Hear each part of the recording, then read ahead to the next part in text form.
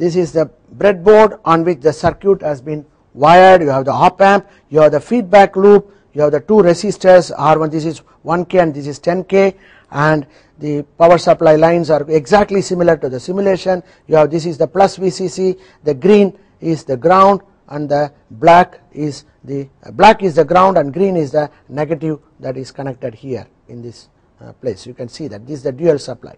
Okay, the three line plus, ground and minus are connected here, and this multimeter measures current 2 milliampere range. This is measured in current, and there is one more multimeter at the input which also is connected to 2 milliampere. This measures the current at the input side. So there are two multimeters connecting at the input and the output, both measuring currents. You have here a current source, and these are the decades. The dot here, I don't know whether you are able to see the light here, so that is a decimal point. So here it shows 10.0, that means 10 microamperes. So 10 microamperes is the current. Right now it is in standby position. I change and apply the current now. Now I apply the current to the circuit. That current applied is 10 microamperes, and that is read by this current meter. It shows 0.010 milliamperes. 0.010 milliampere is nothing but 10 microamperes, as you can see. If you multiply by 10 microampere, if you multiply with divide by 1000, you will get milliamperes. So 0.010 milliampere. So this is 10 microampere basically. And because the gain is 11, 1 plus R2 by R1, R2 is 10K, R1 is 1K, as you can see in the circuit on the top. So 1 plus R2 by R1 is 11. 11 times 10 microampere is 110 microamperes, and if it is in milliamperes it should read 0.11 milliampere, and you can see it reads 0.11 milliampere. There is a decimal point here. So it is exactly multiplied by 10 times with reference to the input current. Now I am going to change this dial to 20 microamperes.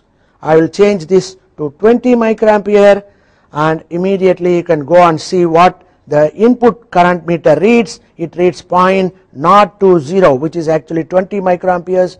Therefore I apply a 20 microampere current. Now I want to see what is the output current.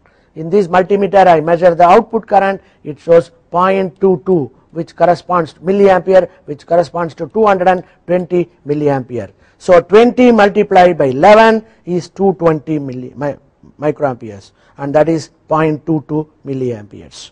So if I now again increase the current to 30, you can see it is reading 30, and correspondingly at the output you have 0.34, 340 microamperes. So 11 times it is multiplied, slightly more than 11 times.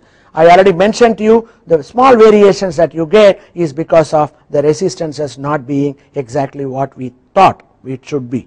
Right? If you actually take the resistors and measure using multimeter and use that in this calculation, you would find they will match with the corresponding readings here. But you can see as I keep increasing the current, the output current also increases every time in a linear fashion, multiplied by the factor 11, because this is a current source. Right?